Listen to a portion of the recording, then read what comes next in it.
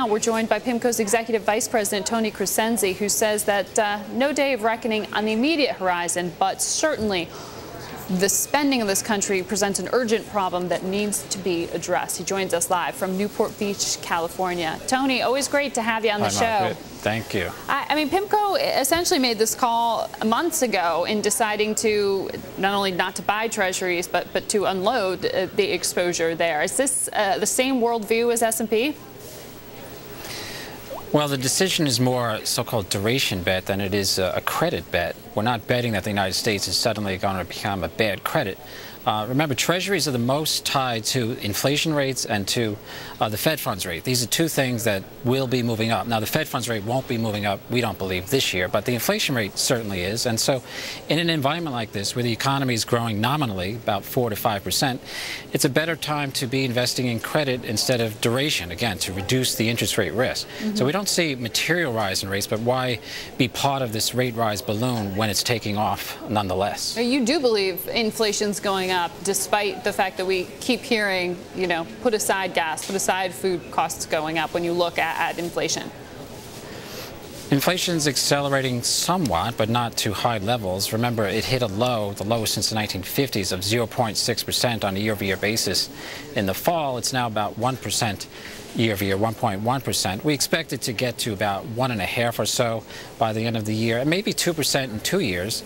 People make the mistake in thinking that all the money the Fed's put in the system will cause massive inflation, but that can only be the case if those reserves, the $1.5 trillion that the Fed's put in the system, are converted into loans and hence wind up in the financial system and hence push up final demand.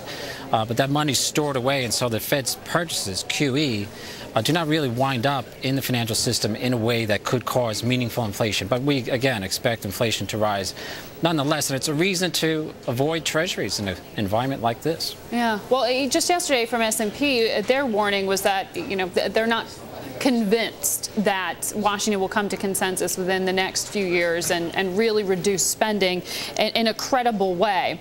But when you're looking at Treasuries and the bond markets right now, do you still see relative calm? I mean, you hear from the White House that the bond markets are calm, therefore not as panicked about the debt ceiling being raised. You hear that fear just isn't present. Is that the right way to read this sort of lack of reaction that we're seeing?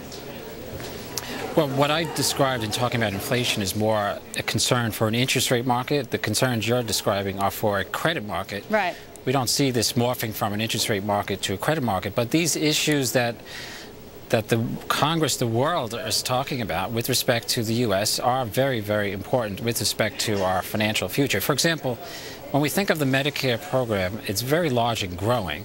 There's something called the Medicare D program enacted in 2003, the prescription drug program. It'll cost the U.S. about $55 billion this year.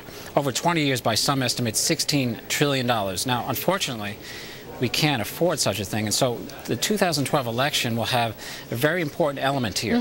Will we be investing in the elderly, the seniors, or will we be investing in our future in the sense that we're investing in infrastructure and education? Now, of course, we need to do both. All citizens deserve their say.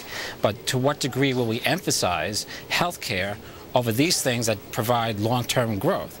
Right. And, of course, better fiscal sustainability? Those are the key questions that won't likely be resolved this year or next or until the 2012 election. But the other questions that are popping up are, where are the bond vigilantes, and will the U.S. dollar lose reserve currency status? I mean, when you hear people talking in those terms, are they overreacting far too early in those predictions? Well, half of the audience, so to speak, for Treasuries is the foreign market. The foreign investors hold about half of the near $10 trillion in Treasuries outstanding. Now, these are in many ways natural buyers and will continue to be buying Treasuries for quite some time.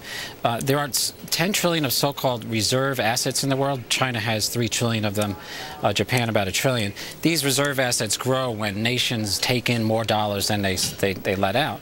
Now, they grew this amount, these reserve assets, 1.7 trillion in the past year. Now, where would those monies go? Would China, for example, decide to put that money in an American bank, in a European bank? Highly improbable. It would rather put it at the Federal Reserve Bank, and that's where it holds the treasuries that it purchases. And so reserve assets, by their growth, and they are growing at a rapid pace, as I said, 1.7 trillion just in the last year alone, 600 billion for China. That will be a source of natural demand. Now, one last thing on this. The dollar as a reserve asset was 70% about 7 years ago of the world's reserve assets. Now it's 63. The euro's gone from 20 to 27.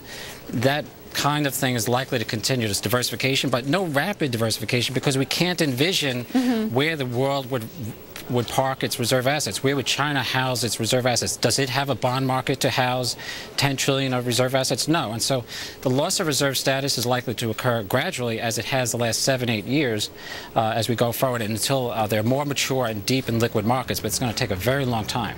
And buy us time. Thank you very much, Tony Crescenzi, joining us. Thanks.